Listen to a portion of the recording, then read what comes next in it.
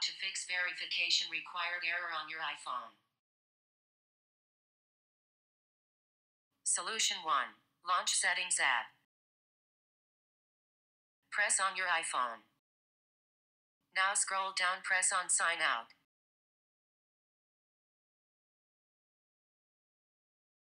Write your Apple ID password. Press on Turn Off from top right corner. Again, press on Sign Out.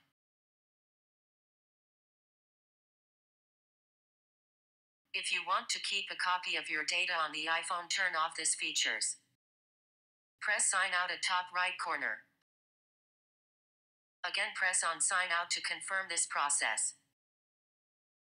Now check if you can download the app or not. If you can't, then create a new Apple ID and sign into your iPhone. Then try downloading the app. Solution 2. Launch Settings app. Press on your name. Press on Media and Purchases. Press on View Account. Now press on Manage Payment. Delete your payment type if you have added.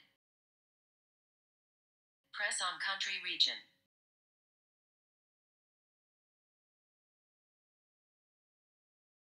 Press Change Country Region. Select your country.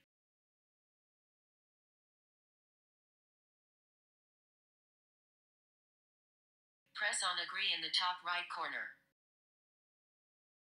Again, click on Agree.